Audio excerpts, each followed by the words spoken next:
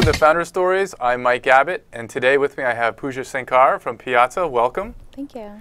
So as we get going here, why don't you tell me a little bit about Piazza? Sure. Piazza, and the shortest way to describe it, is an online question and answer platform for students and instructors to learn together. It stems from the problem I had in my undergrad. I went to IIT, which is the top engineering school in India. And before IIT, I had studied in an all-girls high school and was raised in a very traditional part of India where girls were not allowed to speak to boys and boys were just not allowed to speak to girls. And so when I went to college, there were only boys and 3 girls in my computer science class. So I didn't know how to talk to them and work with them and study with them. I was too shy. So I felt isolated, and I would try to do assignments by myself, feeling very frustrated and lonely. And that feeling stuck with me. So, I got through IIT, went to Maryland College Park for my master's in CS, came to California to be a software engineer at Oracle, then Cosmix, then Facebook, left Facebook to go to Stanford Business School. And in an entrepreneurship class, these entrepreneurs would come and share their stories. And they would always look at us and say, if you think about a problem that you're really passionate about, it's very possible to go out and try to solve it. And that inspired me to say, as a student, I was lonely and I was stuck. And is there a way I can help students get unstuck? So I started to speak to many undergrad students at Stanford, many of them boys, and I found out that over the years, with laptops and internet in the dorm rooms, many students now study by themselves. And when they are stuck, they just have a few people to go meet, people around them. But they are not able to tap into the potential and the knowledge and expertise of their entire classmate. And so that inspired me to say, well, what can I do online to bring everyone together? So today, we have well over 75% of Stanford, MIT, Cornell, Princeton, Harvard undergrads using Piazza for their classes online over 2 hours a night. And that is their way that they connect with the rest of their class, their TAs, their professors, and learn together. So it's really exciting. What a great story. So tell us a little bit about that. So you get this inspiration, you see this problem. Tell us about those kind of early days as you were at Stanford and you decided you wanted to go build a product for this challenge, this problem. It didn't happen overnight. So January 3rd week maybe was the first time that I got really inspired hearing a founder story. And that night I would be excited, and the next night, and the night after, and then I'd start speaking with many of my classmates about my idea and my passion. And not everyone was passionate the same way I was, but deep inside I just knew it was a problem. And week after week I kept trying to talk to many people about my idea, and it helped me be able to explain it well, but it also helped me believe in it deeper and deeper. And really, it was June, right after my first year of business school, that I moved in with my brother, set up a table in his garage, and picked up a book on Ruby on Rails, because by background I was, kind of deep server-side coding, and so all I knew was C, C++. And so I picked up a book on Ruby, learned HTML, CSS, and built a prototype in 10 days. Called up some professors, gave a demo, and the professors looked at me and said, yeah, I can see something in this that's unique. It was very bare bones, but there's some core elements in that first prototype that I deeply believed should exist in any online kind of communication platform among students and teachers. And professors appreciated that. And that fall, I launched my first class. So really, if you think about it, January is when I got inspired. April was when I started putting together a wireframe, so it was months of meeting people. And June, July was really when I started coding and had a prototype. September was when I launched. So it's like 9 months from exactly. Ideation. Now along that journey, clearly you're being very thoughtful about the product.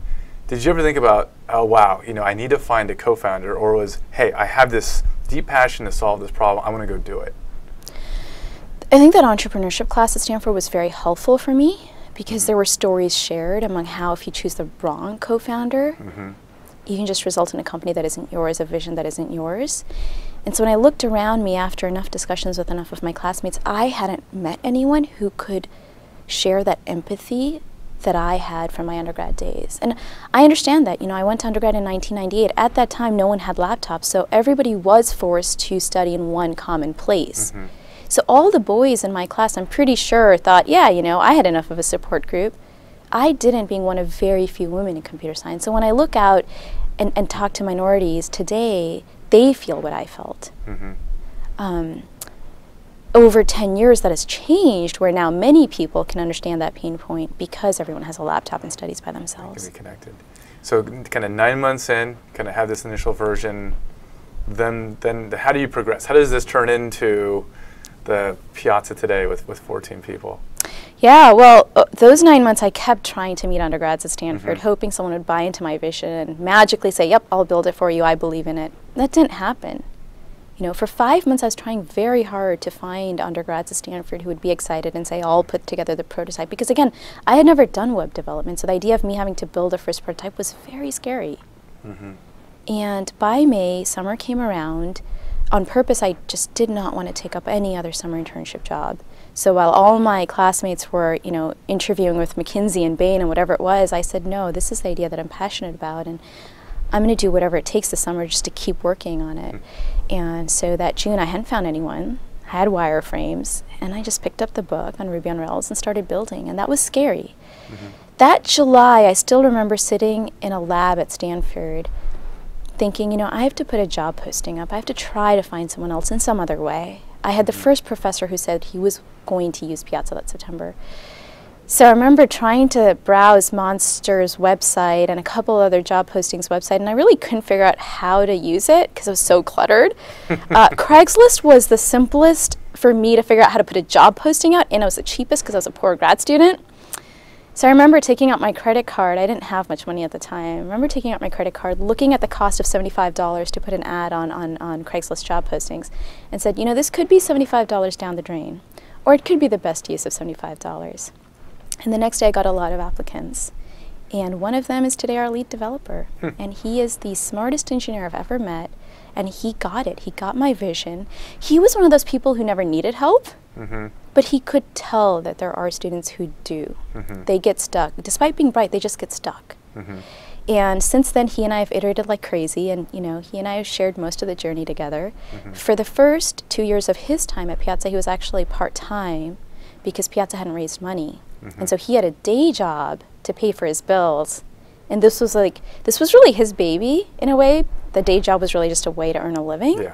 But, you know, 6 a.m. meetings or 9 p.m. meetings or weekends, whatever it was, we just iterated. And that fall, so it was him and I together that launched Piazza. We got the help of designers in the form of consultants, just kind of like a couple months here, a couple months there. However I could, you know, scramble, very scrappy. You know, the history of design help for Piazza has just been intense, where May 2010 is the first time I found a designer who, again, till today is part-time because he's a student at Stanford.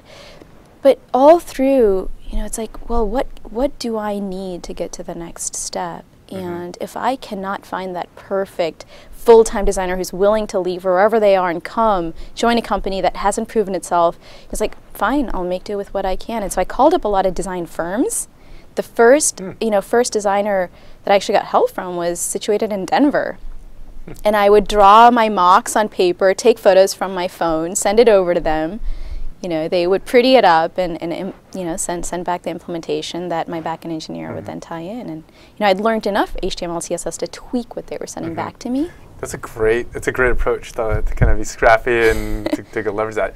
One of the things that just comes to my mind is knowing full well how lonely and difficult just starting a company can be. I mean, you had a long period of time where it was just you, persevering, you had that conviction about, like, what can you share with this audience of things that like helped you through that? Because I think anyone who actually does it experiences that. I think hearing other entrepreneurs was very inspiring because I had heard that it's better to go through it alone or go through it with the right people than go through it with more people who might be the wrong people.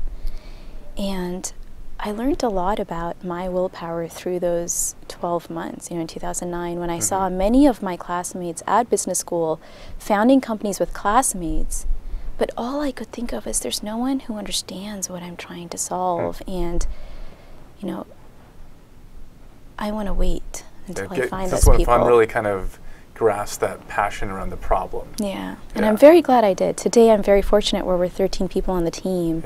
Many of them I recruited because they were on the Piazza platform, touched by, you know, using it in their school, Princeton or UIUC, Stanford, and you know, they've joined a team understanding what our mission is.